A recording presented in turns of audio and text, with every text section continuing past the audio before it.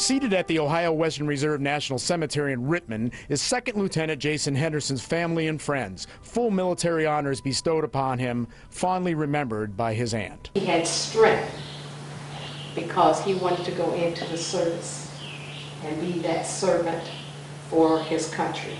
This service for Henderson's family in this picturesque military cemetery has been a long time coming. 30-year-old Jason and his military-issue 12-foot raft went missing in Hawaii 10 years ago. After an exhaustive 22,000 square mile search, he was later declared dead. He led. He was a good leader. But Jason was trained for service in Special Forces. It was so hard for me to believe that this happened because Jason was always prepared. This service bittersweet. For her, a still unfinished chapter of his life, but maybe with promise. I don't know, and I probably never will know, or hopefully I will know someday, but I have to let it go and let the good Lord, take me where I need to be.